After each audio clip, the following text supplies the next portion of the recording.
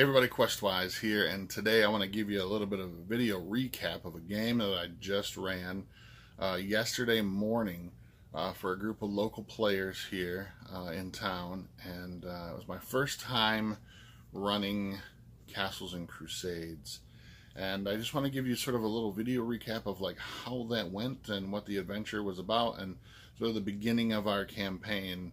To kind of give you a feel of what I thought. Now, I've been a fan, like I said, I've known about Castles and Crusades for quite a long time, and you can see back in the catalog some of the videos I've done about my sort of new fascination with this game, and so that's no surprise. But I finally was able to get this to a table, and I have a group that we're going to run a decently long campaign with this as well too. And I just wanted to share with you my initial thoughts of how the game went and sort of the campaign as it's progressed so far, and what I think of the system now that I've actually finally gotten it to a table. First of all, I can say that my love for this game has not abated. In fact, has maybe increased even more. It's a super simple game. We're playing at B flat kind of rules as written out of the Castles and Crusades, the player's handbook itself. And maybe later down the road we might add a few things in, like some optional rules from the Castle Keeper's Guide. But right now I'm trying to keep it simple. The players that I have they've played before, they're seasoned veterans when it comes to role-playing, but have never played Castles and Crusades before. Now, if you haven't played it before, and you're familiar with any of the D20 games out there, like like D&D, any of the iterations of that, Pathfinder, you're going to find yourself very welcome, very much at home with this game. We got together yesterday morning, and they'd already created characters. They all have the rule book, and so they were able to create characters ahead of time. But we talked about we talked about the characters and had everybody introduce their own. And how maybe the relationships work, and if they'd known each other before.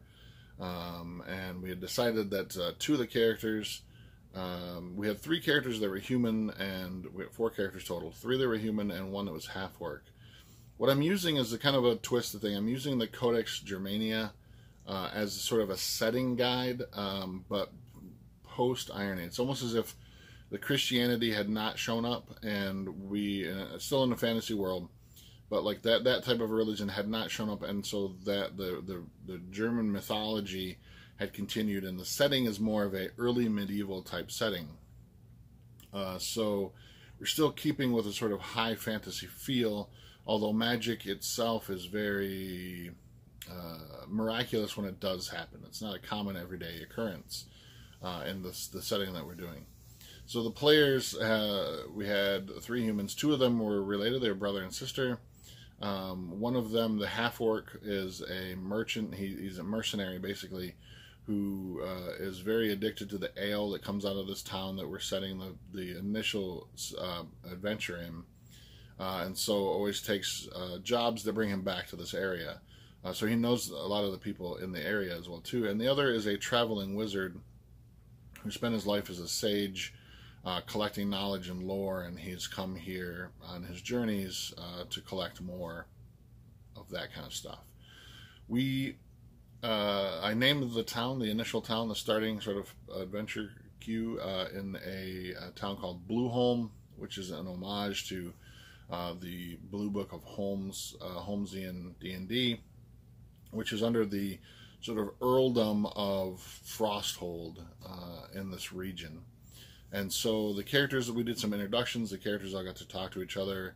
The time period was sort of the end of winter, beginning of spring, when the sort of trade routes had begun to open back up and the roads were passable again. And so the characters all kind of converged, and there was some trading starting to happen. What had happened was that one evening a mother came crying for help that her son was very sick and she needed assistance.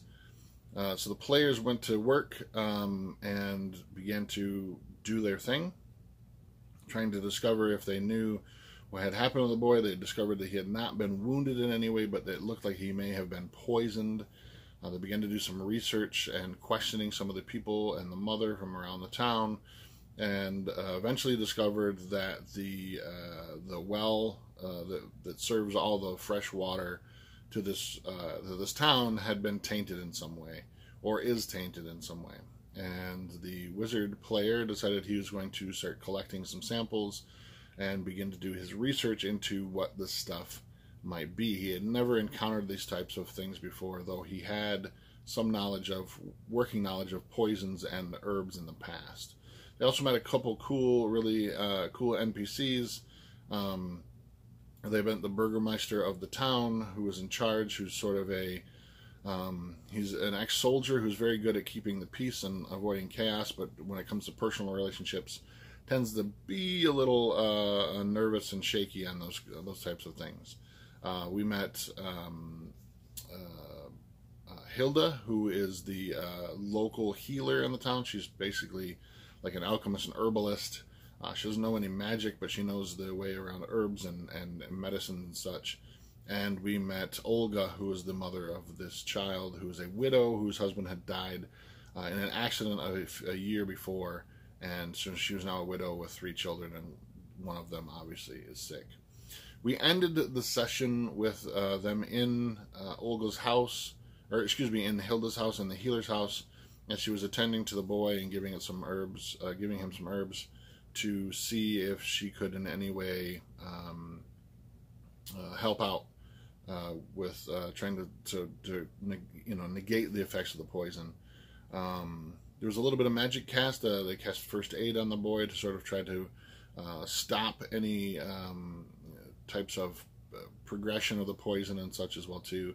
So we got a nice little introduction to the setting that I've created, and as well as sort of an introduction of characters and some NPCs that are going to grow from there as well too. So our next session, they're going to do some further investigation into the well and find out that things are going a little bit worse than they imagined them to be. So my first initial impressions of this game, it's wonderful. It's super easy to teach. I was able to tell everybody at the table how to play this game within like 5 to 10 minutes, and they get clicked very, very quickly.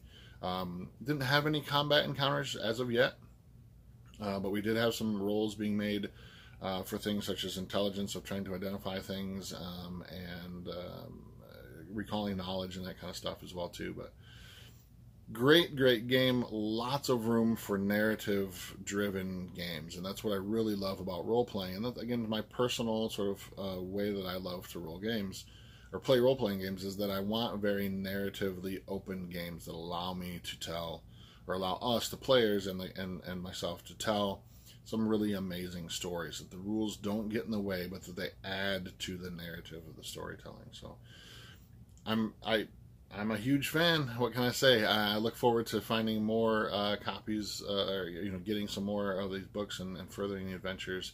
But I'll continue to do these little recaps throughout the campaign, to let you know how things are evolving, and any problems we've run into, or things that we found really successful with the game itself. So Castles and Crusades by Troll Lord Games. I'm Questwise, and until next time, I am out.